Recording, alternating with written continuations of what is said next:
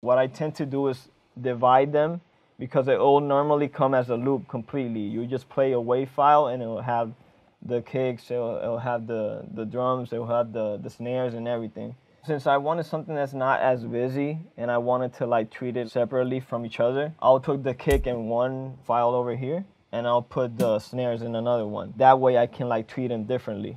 In the loop, it ends up like sounding like this. It's kind of similar, but you'll see there's certain things. Probably the kick has a little bit more punch than it used to have on the original loop.